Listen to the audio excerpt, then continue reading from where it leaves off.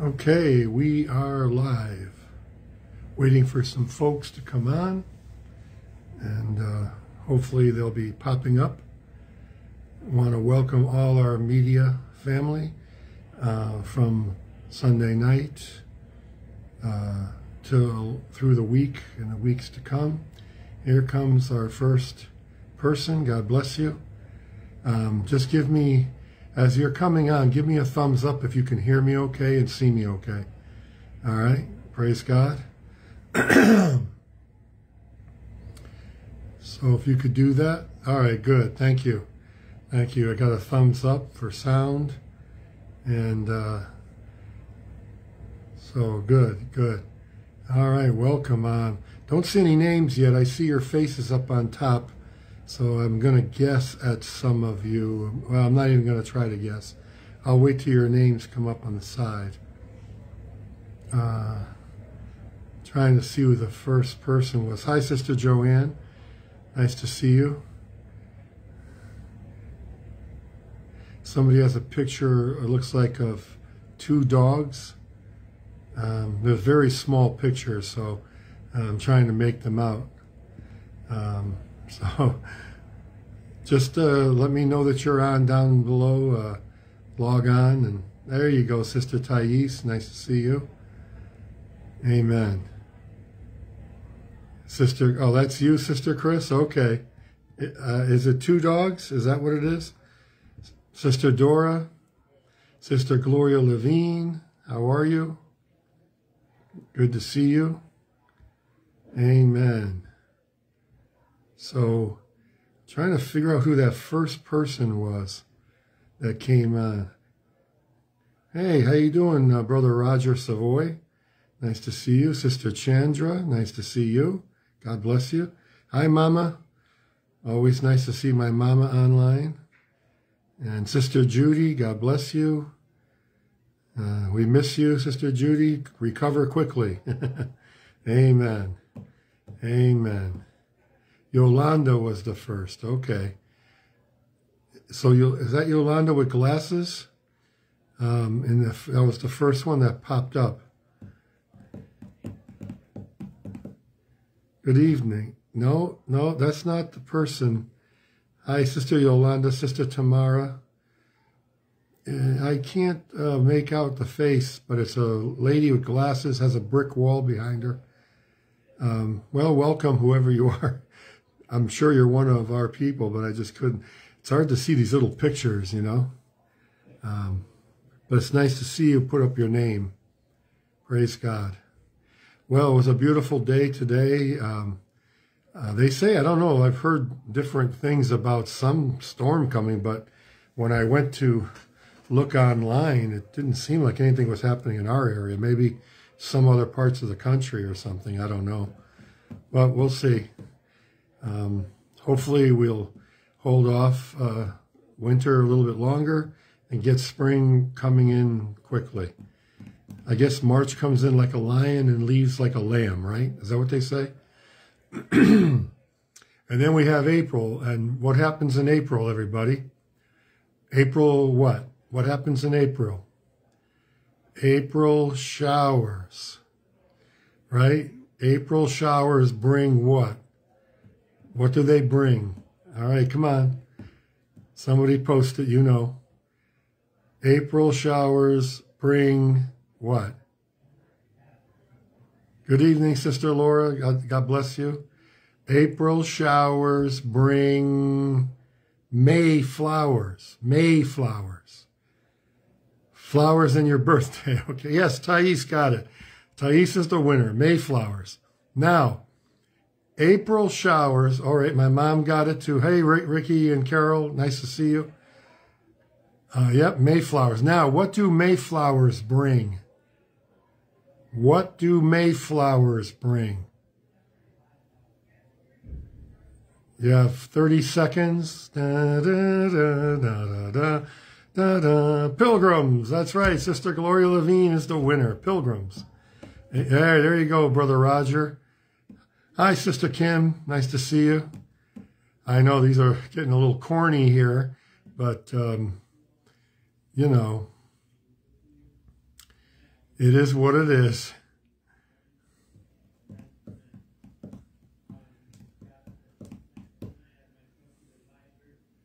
So, nice to see everybody. We'll just wait a couple of more seconds, a little while for some more. Thank you for your hearts and your thumbs up. Amen. Did you hear about the man who went to the doctor and he said, "Doctor, I think I'm invisible. Doctor, I think I'm invisible." The doctor said, "Who said that?" Oh, that was bad. That was bad. Wow, Sister Amak Pari from Florida. You're on vacation? Are you on vacation? Brother Galen, how are you? Sister Pearl, nice to see you. Sister Amak Pari is in Florida. Wow, that's great. Oh, I got some chuckles on that one. Yeah, you like that one, huh?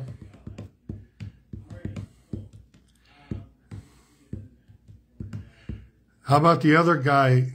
This guy, oh, I like how God touched my, yeah, that's wonderful, Sister Laura. God is so good, so faithful. Amen. Well, another man walked into the doctor's office and he had a pelican on his head. So the pelican said, "Doctor, how do I get this guy out from underneath me?" Boom, boom. That's terrible. These are really corny. These are old. Anyways, praise God. Hallelujah. It's good to have a good sense of humor. Celebrate a family graduation. Awesome. Awesome. Oh, yeah. Now, that one was bad, Chris. You got it. Hi, Sister Danielle. Amen. Praise God.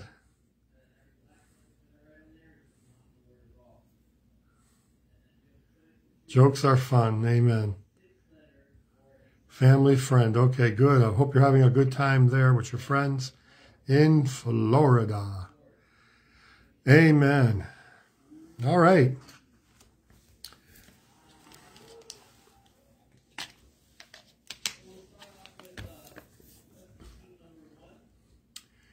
All right. How many likes reading books?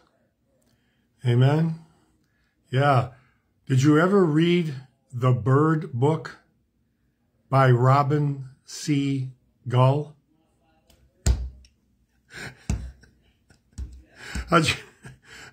What'd you think of that one, Chris? The Bird Book by Robin C. Gull. Okay. Oh, I got a couple of laughs. Okay, that was good. Yeah. All right. Okay, well, we're gonna get started. Looks like most folks around. I might get a couple of more. Yeah, I got a couple more of those book ones. Do you want to hear one more? That one was gold. Do you want to hear one more, folks? I need a vote.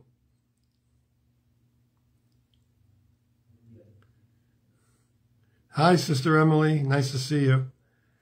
Amen. Okay. Did you ever read Over the Cliff by You Go First?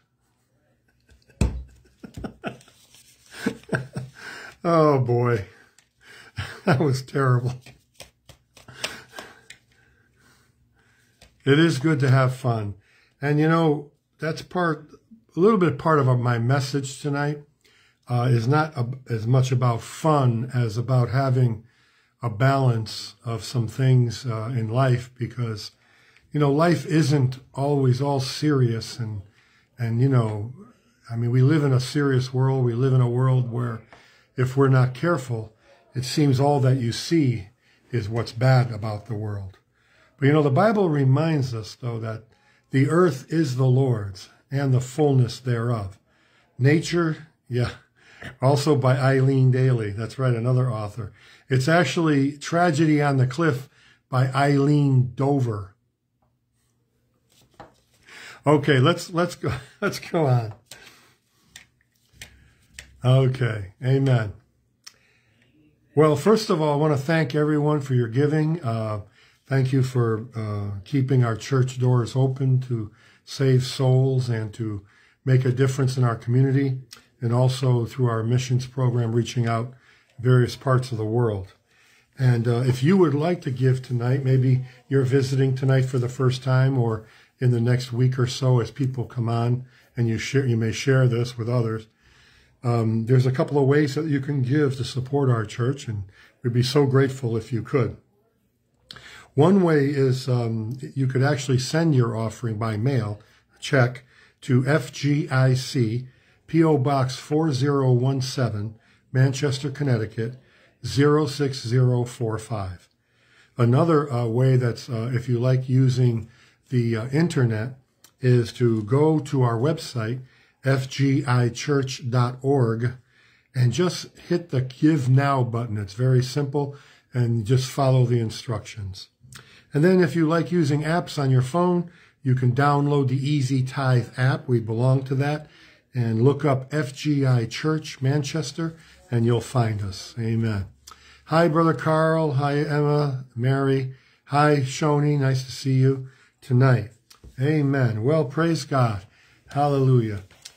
So tonight I want to talk about a thought that came to me. And it's interesting because the title of my message tonight is Labor to Rest. Labor to rest, or work to rest. Interesting choice of words, don't you think? Kind of, what's this about? Well, let's take a look in the Bible. And we'll be preaching a lot from the book of Hebrews, the New Testament. And I just want to read a couple of scriptures in Hebrews chapter 4, and then we'll make some other references as we go on. It's a vast subject, but I'm going to try to keep it more condensed tonight to just show you the promise of what God made to us, especially in the days that we're living in. So Hebrews chapter 4, verse 1 says, "Let us therefore fear, lest a promise being left us of entering into his rest, any of you should seem to come short of it." And I want to read that again. If you have your Bibles, please follow along with me so you can see it in the Word of God. That's important. Hebrews chapter 4, verse 1 is actually a continuation of Hebrews 3. So if you can read the end of Hebrews 3 into verse 1 of 4, you'll kind of see a picture. But he says, "Let us therefore fear this, lest a promise being left of us of entering into his rest, any of you should seem to come short of it." And then in chapter 4 of Hebrews, verse 11, it says, "Let us labor, therefore, to enter into that rest." Let us labor or work to enter into his rest, lest any man fall after the same example of unbelief. So let's have a word of prayer before we go on. Heavenly Father, we just come before you today in your precious name of Jesus, Lord, and help us to understand this promise that you have given us in your word. Lord, you want your people to experience rest, peace, love, joy in the Holy Ghost. But that rest, Lord, is so important in the day we live in. We live in a day, especially in the United States, of the race, the movement, the everything bombarded daily with news and activities and reports and just the social media. It just never seems to end. Somewhere your people must work to enter into the rest that you have provided for us. Help us to find that tonight. In your wonderful name we pray, amen. Amen and amen. So it's kind of funny that this scripture says, labor to rest. It's funny. It's like counterproductive, right? If we're working, how can we rest? How can we take a break if we're trying to get a job done? But he's not talking about work in the sense of physical demanding labor. He's talking about the labor, the work that may overcome us because it's too much for us. You know, the toils of life, the cares of life, the things that we face on a daily basis sometimes.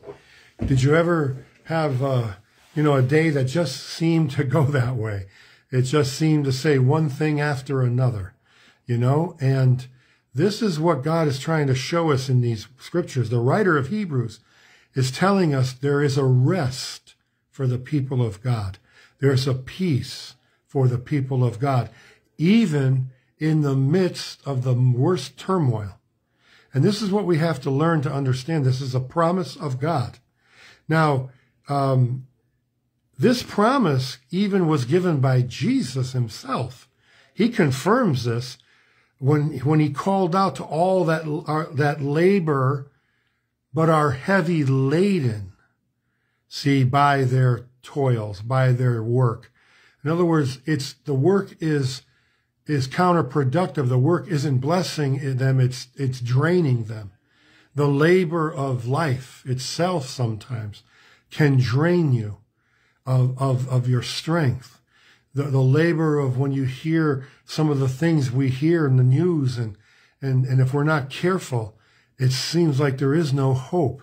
It's one thing after another, and you have to be careful because there seems to be no answer to this, and the world is struggling to find the answers, but the world without Jesus cannot find the rest that God is talking about here.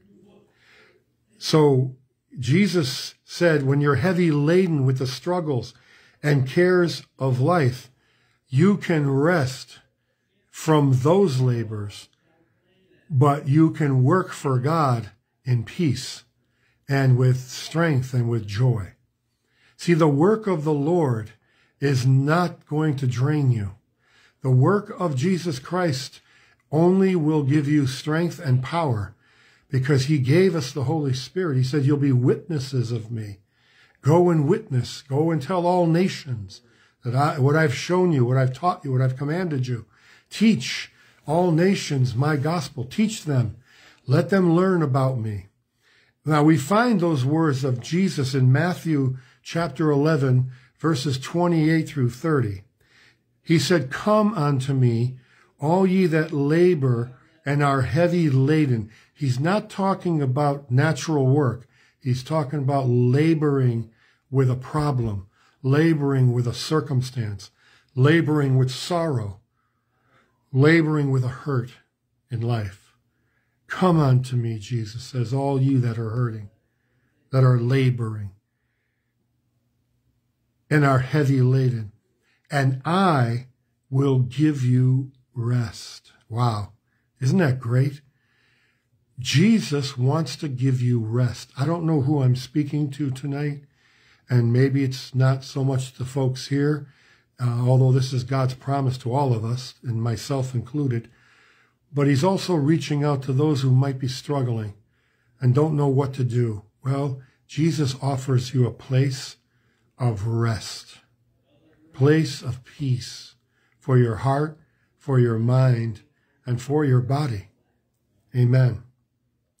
He said, I will give you rest. He said, take my yoke upon you and learn of me. A yoke is a connection to him where you're yoked together, connected together. He said, become connected to me, and then learn of me. Learn about me, for I am meek and lowly in heart. What is Jesus saying here to us? He's saying, listen, I understand your problem. I understand your struggle. I'm meek and I'm lowly in heart. I'm not so high above you that I can't feel what you're going through. I just want you to know that tonight. Jesus cares about you, and he wants to lift the heavy burden off of you and give you rest. I hope by the end of this message, you will release that heavy burden to Jesus. Release it to him and let him give you rest. And he says, learn of me, for I am meek and lowly in heart, and you will find rest for your souls. Oh, I'm telling you, when you get into that place of rest in your soul, all hell could be breaking loose all around you, but inside is a paradise of peace. People don't understand that. They don't understand how you can be so calm when everything is going wrong. How does that happen? Well, we've entered into his rest. We've entered into his peace. We're not allowing those situations to control our emotions. Now, will there be times when our emotions will be touched? Absolutely. Times of loss of a loved one, the death of someone we really love. It's going to touch our heart. It's going to cause us to grieve. It's going to cause us to miss that person. But even in the midst of grieving, even in the midst of the hardest time, you still can find rest for your soul. Your soul doesn't have to be overwhelmed by it to a place where it starts to cause you to have unbelief in God. And this is the danger of struggles, the danger of things that we go through. If it's not checked properly by the Word of God, if it's not given to Jesus, we try to carry it ourselves. We have to be careful that it doesn't overwhelm us to the place where we no longer believe. And that's what happened to the Israelites. We're going to talk about that for a second. How did unbelief enter their heart? Well, obstacles, problems. Instead of looking to God to help them, they tried to solve it themselves. And we don't have the power to overcome some of the things that's coming on this world. He said we need to pray that we will escape the things that are coming on this world. Amen? Escape that great tribulation that's coming. Amen. So what happened to the early believers in the Old Testament? Why did the writer of Hebrews bring this to our attention? He used them as an example. And it was the exodus of Israel out of Egypt, going to the promised land. They seen the mighty miracles of God. They passed through the Red Sea on dry land. They saw the pillar of fire at night and the cloud by day that led them into the wilderness. And they came to the promised land.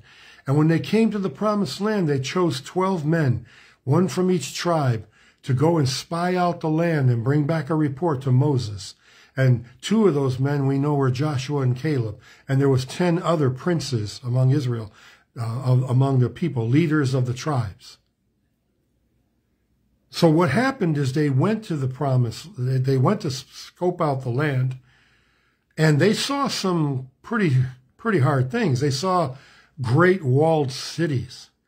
They saw insurmountable odds of armies. They saw the hardship of winning that land. They even saw themselves as grasshoppers in their sight. You've got to be pretty low esteem to think of yourself as a grasshopper in front of another human being. Did you ever feel that way, like you were nothing? That's how they felt, because all they could see, and this was 10 of the spies, 10 of the spies only saw the obstacles and the challenges, and they convinced themselves that they could not overcome those challenges. So they came back with an evil report, the Bible says. Why was it an evil report? I looked into that. When Joshua and Caleb came back, they saw the exact same things that the other 10 spies saw. But they were the only ones that said, hey, this land is a land that flows with milk and honey. This land has grapes so big we had to carry it on a staff between us. This is a wonderful land that God's going to give us. Let's go up and take it. And what was the difference between the 2 reports? One succumbed to unbelief. One gave into faith. Because Joshua and Caleb said, let us go up and take the land, for God has given us into our hands. They remind me of David. David went to face the giant. The Israel saw a giant they could not defeat. They saw a giant so big they could not defeat it. David saw a giant so small that he could defeat him. What was the difference? The perspective of their faith. You see, unbelief is the opposite of faith. Unbelief can get a hold of anyone if we let it, by questioning things and looking at all the drama and all the bad things that are happening in the world. Then all of a sudden you start asking yourself, where is God? Is there a God? I've seen Christians fall to this and end up not believing in God anymore because they look too much on the wrong side of the coin. Yeah, if I look at the news every day and listen, if I scan the internet for all the bad things that are happening in this world, there's 1,000 of them. But then how many of us are scanning for the good things that are happening in the world? Because there's thousands of those too. But you don't hear much about those except in church. The church is where you hear good reports. Amen? So the example was the Israelites. In Hebrews 4:2, the writer explains what happened. He said, "For unto us was the gospel preached, as well as unto them." They heard the message. They heard the promises of God, the land of milk and honey.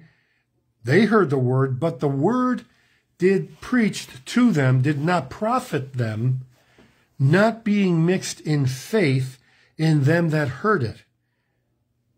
This rest was offered to God's people in the Old Testament, but they simply did not believe in it. They did not believe God could bring them through.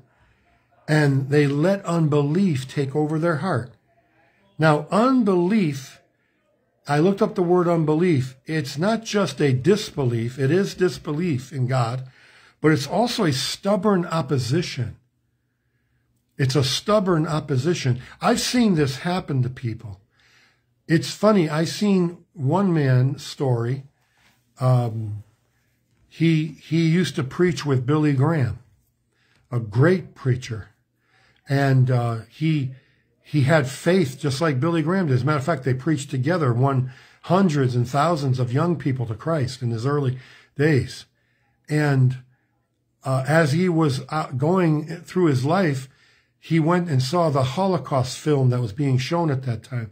He saw how the Jews were being killed and their bodies dumped into those fire pits to be burned. And he started questioning God. He started saying, God, how can you allow this to happen to your people? Where are you? And then they show him, in the story, they showed him going to a hospital and seeing a girl just that he went to pray for, just terrible accident, her body torn apart. And God, why? God, why this? God, why that? And what happened is he started looking at all the bad things that were happening, and it got a hold of his life. And then he started talking to Billy Graham about it. And Billy Graham started feeling the despair that this man started feeling. What was the difference between those two men, though? Well, when Billy Graham started feeling down about what he was saying, because when you start talking about unbelief to other people, you can sow seeds of unbelief in their life. You can bring them down. That's why you need to be careful who you talk to about your faith. Make sure you talk about your faith to people who have faith, that believe in God. Because sometimes all people see is the bad stuff of life. So what was the difference between the two men? Well, Billy Graham called his mother, talked to his mother at that time. And this is when they were a little younger.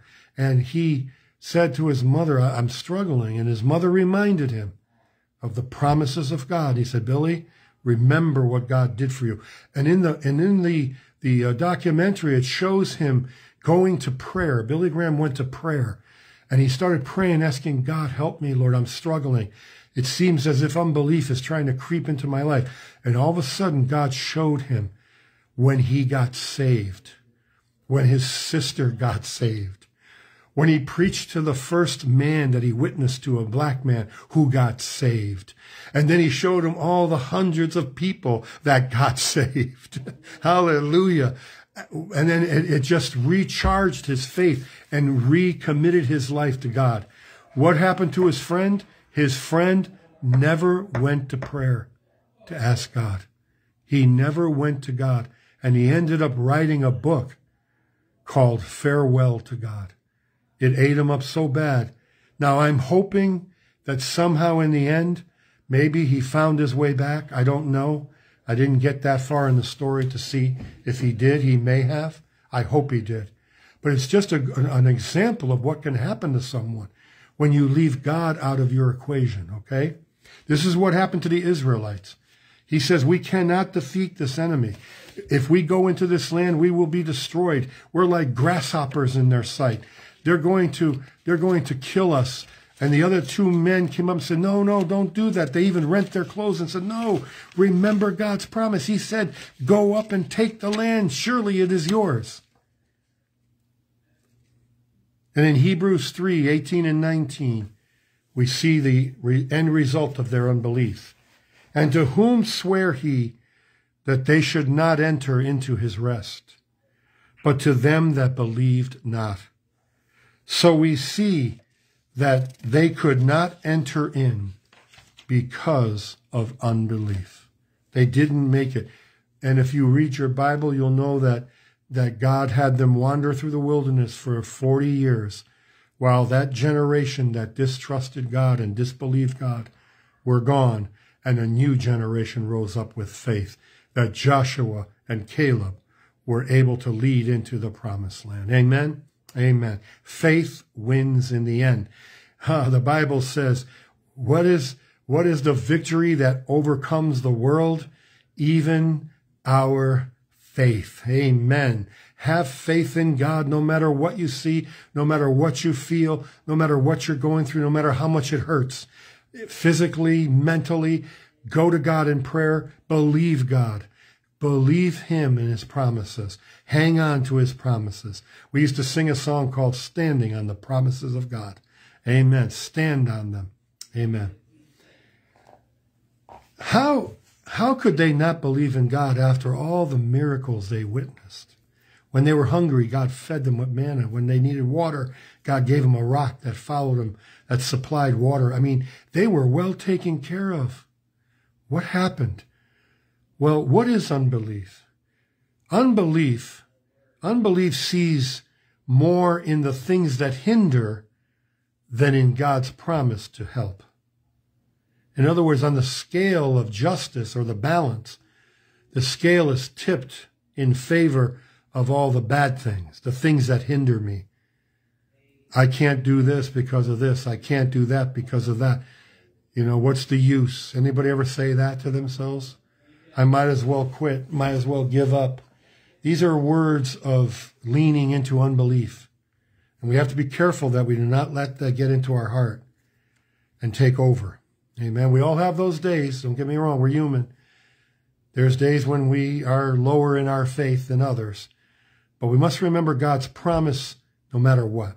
Amen. Amen. So unbelief sees more in the things that hinder than in God's promise to help. The Israelites sent spies into the land, 12 of them. 10 came back with hindrances and were afraid. Joshua and Caleb came back filled with faith and reminded the people of God's promise. Therefore, unbelief looks at the impossibility and magnifies the impossibility rather than God's promises of possibility. Every one of God's promises are promises of possibility. Amen. They shall happen, God says, if you believe. All things are possible to him that believes. Amen. See, faith sees the love in the heart of Christ when he seeks to help us. Unbelief sees anger in God's heart when God says that he loves us. It's contrary, you see. It's the opposite of faith. It's the opposite of love. We don't think God loves us anymore. That's unbelief. The good out of the way, the bad. That's right. The good outweighs the bad every time. Amen. But with us, as Christians, everything that happens to us is not necessarily bad. There are going to be some struggles and trials, but Peter said in his epistle, think it not strange when these fiery trials come upon you, as if some strange thing happened to you. But remember, they're going to try you so that you could come forth like gold. You know, Win the contest of the trial. Put your faith in Jesus and come forth like gold. Amen. So faith sees the love of God. There was an honest man in the Bible that came to Jesus asking him to heal his son of a deaf and dumb possession. He was possessed by an evil spirit that made him deaf and dumb. You'll find the account in Mark chapter 9, verse 23 and 24. Jesus said unto him, if you can believe, you have to understand, this man brought his son to the disciples. This son started renting his clothes and foaming at the mouth and rolling in the dirt. I mean, it was a scary sight. The disciples could not cast the enemy out of him. So he comes to Jesus and he says, Jesus, please help us. Please help my son. So Jesus says to him, Mark 9, 23, 24, if you can believe, all things are possible to him that believes. Now this man, I like him, his honesty. And straightway the father of the child cried out and said with tears, Lord, I believe, but help my unbelief. Help my unbelief. I'm struggling. I don't see how this can happen, Lord. Were you ever in that place where you said in prayer, I just don't see how it's going to end, how it's going to happen? Well, you're not alone. You're not alone. But I like his honesty. He said, but Lord, help my unbelief. I have a struggle. Help me. And Jesus answered that honest prayer and set his son free. Amen. Amen. You see, I think sometimes being honest with God is more important than anything in the world. Tell him of your struggle. Talk to him. He's your friend. I was talking to Jesus yesterday and said, you're my best friend, Jesus. You're my best friend, and I want you to be happy with me as a friend of you. You know, we can talk to God like that. We can talk to Jesus like that. God is our Father, right? Jesus is our high priest that went into the heavens. Amen. So there remains a rest, the Bible says, for the people of God. There is a resting place for every one of us. And it's called the spiritual Sabbath. And it's not just once a week anymore, but it's every day with Jesus. Every day I can have rest for my soul. My soul doesn't have to enter into the turmoils of this world. My soul can be at perfect peace with Jesus. So therefore there remains a complete and Sabbath rest for the people of God. For the ones who had once entered into his rest also rested from the weariness and pain of his human labors, just as God rested from those labors that were uniquely his own. Even God rested on the seventh day. Why? Why is this Sabbath so important to God? Why did he tell us in the Old Testament to remember the Sabbath, keep it holy? You know, I created the 6 days, I created the world and the universe, but the seventh day I rested. Why? Because he knew that we would need rest. Some people, you know, they never stop and they get sick because they never stop. I've got to go on. I got to keep going, got to keep going, got to keep going. Watch out. Watch out. God, you know, it's funny that the human body needs to sleep, isn't it? Isn't it funny? It's natural for us to go to sleep. It's a cycle that God created within us to get rest so that we can be rejuvenated. And while we sleep, everything's being revived and rejuvenated within us. And then if you're fortunate, you have great dreams while you're sleeping. Amen. Praise God. There's a rest. Let us therefore, verse 11, let us therefore make every effort to enter that rest of God, to know it and experience it for ourselves. Amen. So that no one will fall by following the same example of disobedience as those who died in the wilderness. See, they let the circumstances overwhelm them to a point where they became obstinate and said, we're not going. We're not going to follow you, Moses, anymore. We're not going to follow God.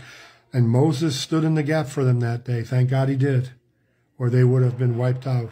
You know the story. If you're a Christian, you've read it. It was Moses who saved them. It was Moses' grace who saved them, his prayer that day. And blessed rest from the toils and troubles of this life. This rest is in Jesus Christ. It's also called peace that passes all understanding. Amazing grace. I'm glad you said that, Sister Emily, because that's where we find this rest. In and at the throne of grace. Throne of grace. In my closing scripture, I just want to exhort a little bit on Hebrews 4:14. Listen to this, and this is from the Amplified Bible. Inasmuch then as we believers have a great high priest who has already ascended and passed through the heavens, Jesus, the Son of God. Let us hold fast our confession of faith and cling tenaciously to the absolute trust in him as a Savior. This is what this is what we're fighting for. Fighting the good fight of faith is laboring for the faith, laboring for that rest, that peace. Sometimes you've got to fight for it, and don't let it go. For we do not have a high priest who is unable to sympathize with us. Listen to me, all you that are hurting tonight, both physically and spiritually. Listen to me. We have a high priest who sympathizes and understands our weaknesses and temptations. He is one who has been tempted himself and knows exactly how it feels to be a human being. The Word became flesh and dwelt among us, and we beheld the glory of the only begotten Son of God. Jesus knows how it feels to be human. Jesus knows how to feel pain. You know, we don't notice Jesus having pain in the Bible necessarily, but do you think that those long walks didn't make him tired? Do you think that when he was hungry one day, he went through a cornfield and took some ears of corn and rubbed them between his hands to warm him up so he could eat it? Did Jesus need water sometimes? Did Jesus need food sometimes? Yes. He understands everything that we go through, all of it. He was tempted in every like manner, yet without sin. He's felt every temptation of man, but without sin. He was sinless and guiltless before God. He knows how it feels to be human in every respect as we are, yet without committing any sin. Therefore, verse 16, therefore let us with a privilege. Listen to this. Tonight, when you go to the throne of grace for your need, I want you to go up there as a privilege to you, given to you by God.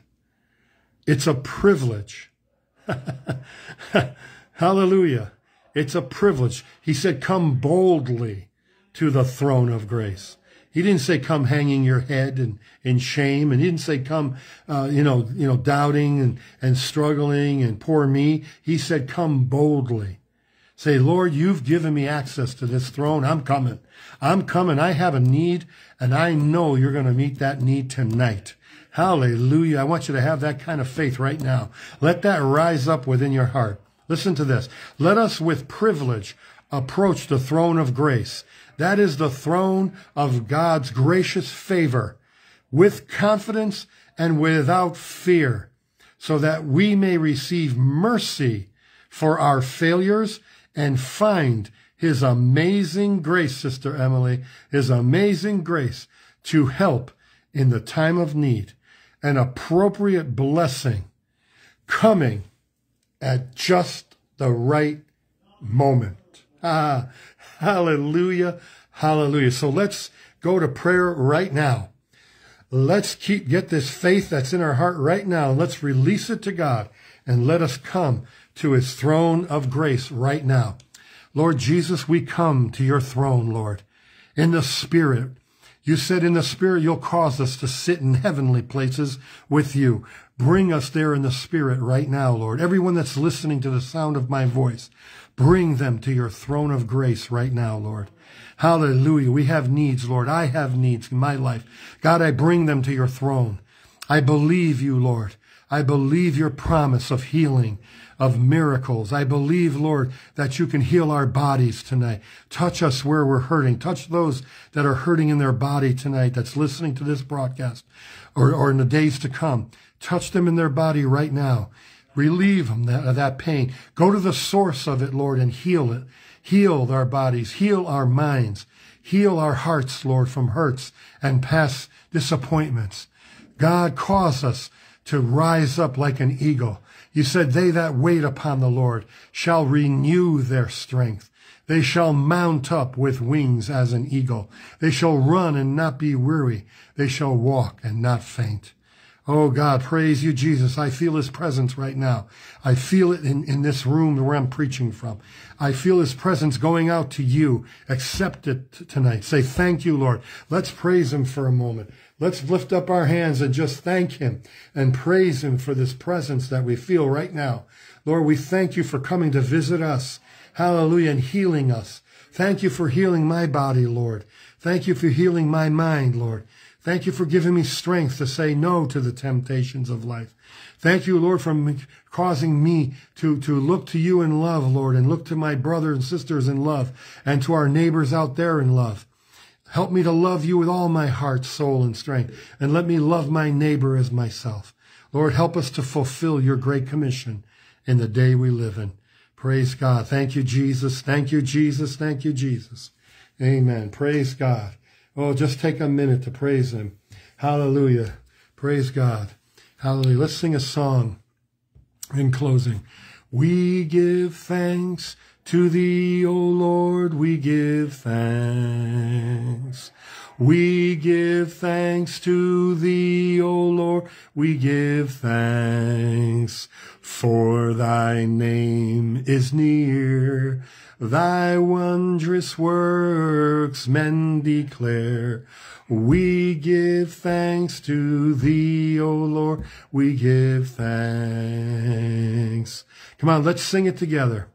We give thanks to thee, O Lord, we give thanks.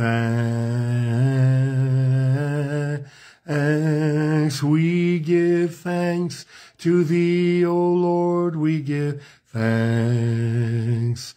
For thy name is near, thy wondrous works men declare.